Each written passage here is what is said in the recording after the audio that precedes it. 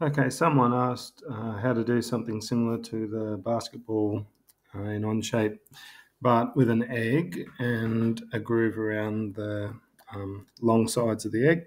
So I'll quickly do that for you and show you how one way you could do that. I'm sure there's heaps of ways you could do it. So start by drawing the profile of the egg, just half, with a line down there. And I used the spline tool to draw that, and just put your points as to where you want it. So once you've got that sketch, what we'll do is revolve that sketch, but we'll only do it 180. So click on revolve, click on what you want to revolve, click on the revolve axis, which is the center there. But instead of a full revolve, we'll just do a one direction and we'll go 180 degrees. So we've got a flat side to work with. Press tick. So now that we've got that flat side to work with, what we can do is we could offset a line on the inside and do an extrude. So let's do that now.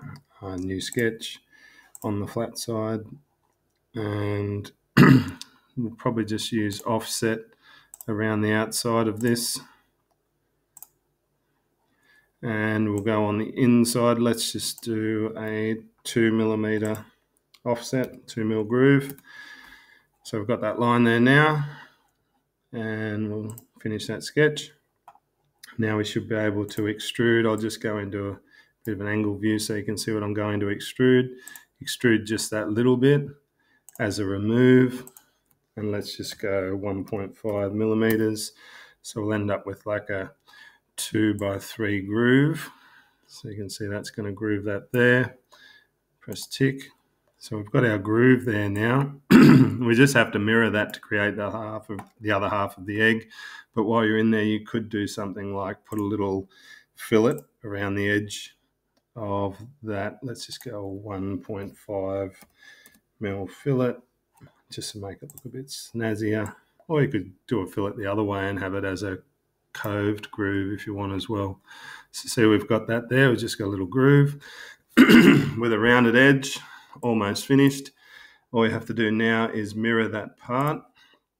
So select the part you want to mirror, select the mirror plane, and there's your egg with the groove from top to bottom. Pretty easy. One way to do it. I'm sure there's thousands of ways you can do it, but that's my way. All the best.